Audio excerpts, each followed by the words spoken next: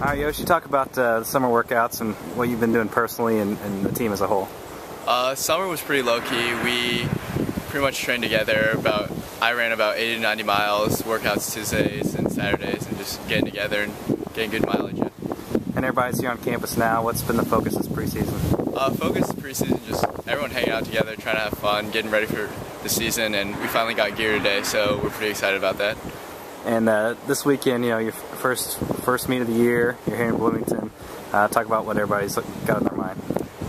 Everyone's getting really excited to compete because we've been training real hard all this summer, and we just want to go out there and compete and see what all the freshmen can do. And this is your sophomore season running, freshman sophomore. Talk about what you want to do from year 1 to year 2 to get better.